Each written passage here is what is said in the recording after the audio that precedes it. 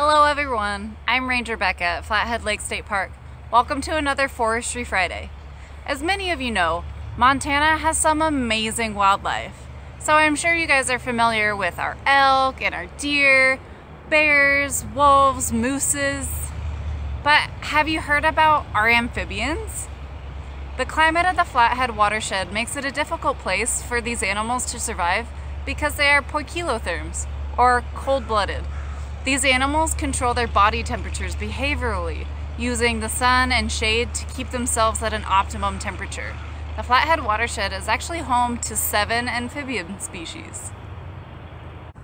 Amphibians have permeable skins, no claws, and their young typically spend their life cycle in a larval stage in ponds and streams. These are animals that can live on land and water, which is pretty cool. One of the more common amphibians, though, in the Flathead Valley is the western toad. Some people know it as the boreal toad.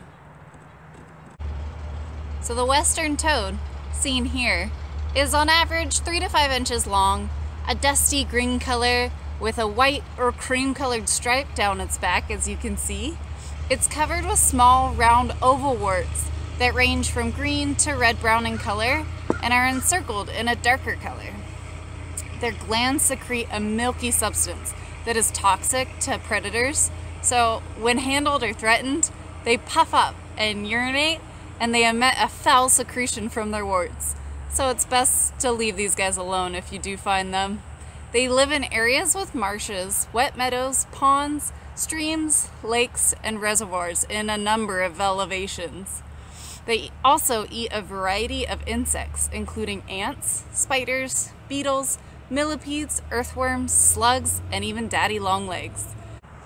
Western toads spend the winter in hibernation below the frost line in the soil, which means they're often over 4 feet under the ground.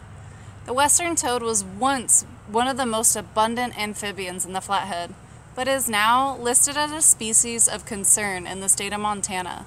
So this means that the continued survival is at risk due to declining population, threats to their habitat, and other factors. Because they breathe through their skin, the western toad and amphibians in general are especially sensitive to air and water pollution. Additionally, habitat loss, ozone layer depletion, and infections caused by a fungus lead to a decrease in their populations. Because of their sensitivity to the environment, many scientists use amphibians as an indicator species, indicating the health of an environment by their presence. So, if you're out exploring Montana and you come across one of these western toads, let it be and don't pick it up. Then let the local non-game wildlife biologist know where you found it. Keeping track of amphibian habitats is critical to tracking the health of not just the toads, but also the wetland habitats that they and we depend on. Thank you for joining me on this totally cool Forestry Friday.